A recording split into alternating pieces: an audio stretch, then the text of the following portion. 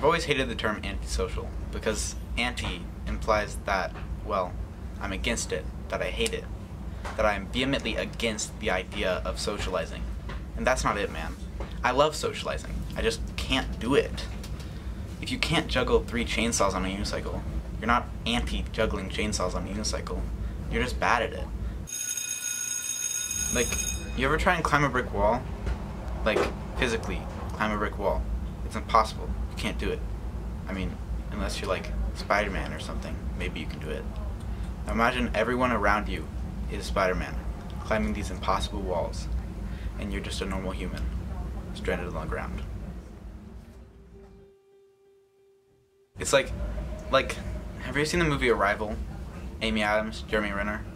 It's like, I'm this alien visiting Earth from God knows where, studying these humans, these perfect humans that are beyond me, and every now and again they'll send an astronaut to try and communicate with me, to make peace.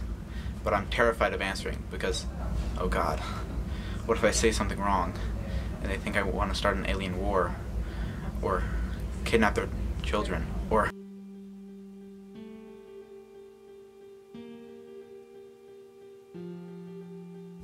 It's complicated.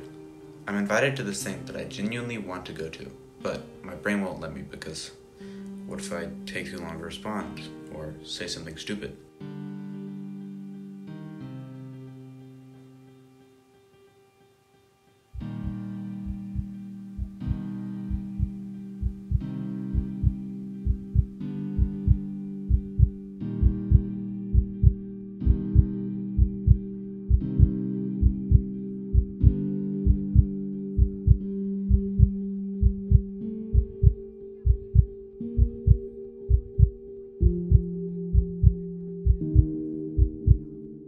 And there's a part of me that thinks, maybe this is just how I am, this outsider looking in, this alien perpetually puzzled by the concepts and relationships of the human race.